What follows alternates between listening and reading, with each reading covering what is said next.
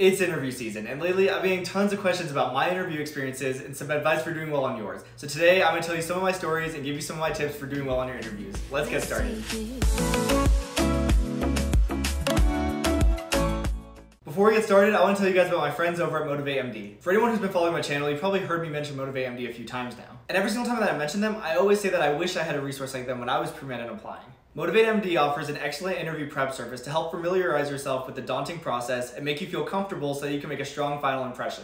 Not only do they have prep courses for the traditional interviews, but they also have a prep course for the new VITA interview, which is the video interview for admissions tool that is new this year. All of the MotivateMD team members are either doctors or medical students, which are exactly the type of people that you want helping you with this process. They also do essay editing, application review, and overall pre-med guidance. Everything that MotivateMD offers is extremely affordable, and if you're having any sort of financial difficulties, you can always reach out to them, and they'll work something out that fits your situation. I'll put their contact information up here and in the description box below. I also have a few links in the description below to some of their services for you to go check out. This is the final frontier of your pre-med journey. If you want to make a strong last impression, I highly recommend you check out MotivateMD. And now, let's get on with the video. So I want to start off by telling you guys some of my interview experiences. My favorite interview was actually where I had a traditional interview that was back-to-back, one-on-one, and they were each 45 minutes long. The reason I liked this interview in particular was because of the sheer amount of time I got to spend with each of the interviewers. For some people, 45 minutes in a room with another person can kind of be a little bit intimidating. For me, I actually preferred it. I really felt that after 45 minutes with them, I got to make an actual connection, talk about everything I wanted to talk about, and didn't feel like I got rushed or anything. Not only that, but one of my interviewers actually went and bought a trampoline that I recommended to him. Another interview that I remember distinctly was a multiple mini interview I had.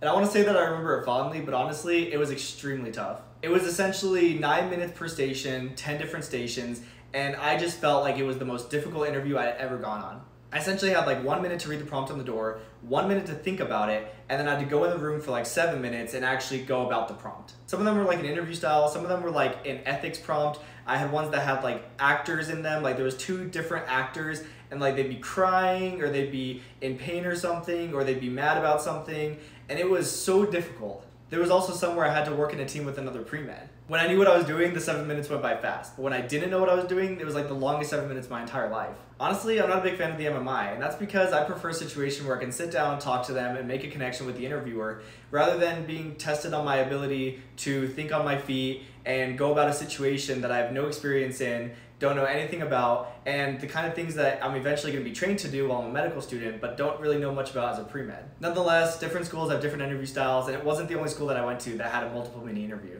Some schools just do MMIs, some schools just do traditionals, and then other schools actually do a combination of both. When it comes to these interviews, every school's different, and you kind of just gotta be prepared for anything that they can throw at you. When you get your interview invitation, it's really important to go through the email and find out exactly what type of interview they're gonna be using. And if they don't have any information about their interview style in the email, you can usually go online onto forum boards and check out what people from previous years said. Tip number 1 is know your application. They're gonna have it literally right in front of them during the entire interview, and you shouldn't put anything on it that's gonna surprise you later if they ask you during your interview. Your interview is essentially just a reflection of yourself, so you shouldn't have to freak out too much about this. Tip number 2, show up early. I actually had an interview where I was sitting in the breakfast at the hotel, and my Uber was like 40 minutes away because it was a super small town, and the interview started in half an hour. At that point, I was panicking, and I'll tell you guys in a later tip how that panned out. Just remember, it's always better to be 30 minutes early than 10 minutes late.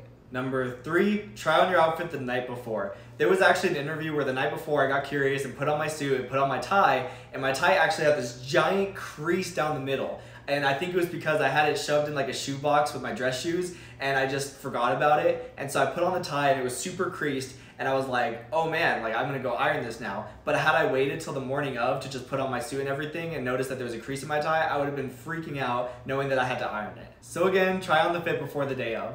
Number 4, relax. If you are at your interview, you are meant to be there. Don't try to upstage anyone, and don't feel intimidated by anyone else, because all of you guys are there for a reason. When it comes to your application, you have the capacity to get into medical school at this point, so they just want to get to know you. So relax, don't compare yourself to anyone else, and don't let that imposter syndrome set in. Number 5, make friends. You never know who you're going to meet, and making friends during your interview makes the entire process so much less stressful. So earlier I was telling you guys about an interview where I was going to be late because the Uber was super far away. There's a guy sitting at the next table over at the hotel's breakfast place, and he says to me, he's like, hey man, your shirt collar's kind of coming up a little bit, and I couldn't get it, so he came over and helped me fix it. He asked me what I was all dressed up for, and I told him I was interviewing at the medical school, and he said his friend was also interviewing. And his friend came down from the room and they offered me a ride to the interview. We were buddy-buddy for the entire interview, and we're still friends on social media. And a fun fact, he actually became my 24th YouTube subscriber. Going along with that, number 6 is say hello to everyone. While I was at an interview out of state, I actually chit-chatted with a member of the admissions board. He was kind of just standing there, and I went up to him and I was like, hey, my name is Sean. Thank you guys for having me here today. And it turns out before moving to go work at the school, he was also from Las Vegas. We spent like 10 minutes talking about Las Vegas, the Golden Knights, and he actually ended up being the guy to call me to tell me that I was accepted to that school. He even brought up the conversation we had. So again, say hi to everyone.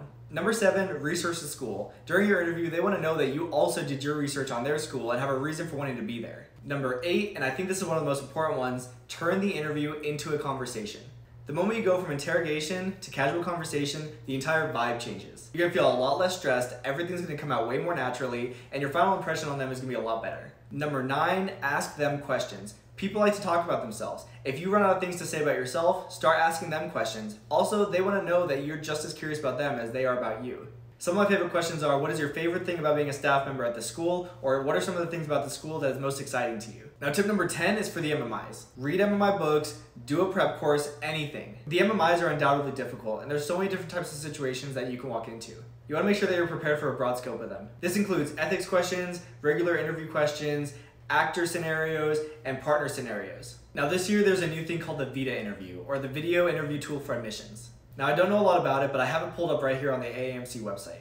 It says that the VITA is an innovative tool designed to assess competencies important for success in medical school and in future medical practice. My understanding is that it doesn't replace the actual interview, but it's kind of like a pre-interview thing. Their interview questions target 5 core competencies, including social skills, cultural competence, teamwork, reliability and dependability, and resilience and adaptability. It says here that the interview consists of 6 questions, and it's a combination of personal experience questions, past behavior questions, and situational questions. You'll have 1 minute to read and reflect on the questions and up to 3 minutes to record your responses. And to my understanding, you don't have to do them all in one sitting.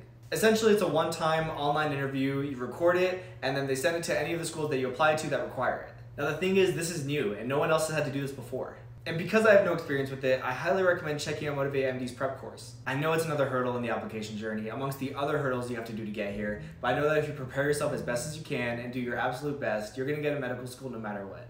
Anyways, those are my interview experiences and tips. I want to thank Motivate MD again for working with me and sponsoring this video. Like I said earlier, I wish I had a resource like them when I was pre-med and applying. And again, this is the last step of your pre-med journey. If you want to be as prepared as possible and make a strong final impression, I highly recommend you check them out. For anyone who's about to go on their interviews, good luck. You are going to do amazing. Just relax. You got this. If you guys have any questions, you can ask in the comment section below. Anyways, thanks for watching. I will see you guys next time.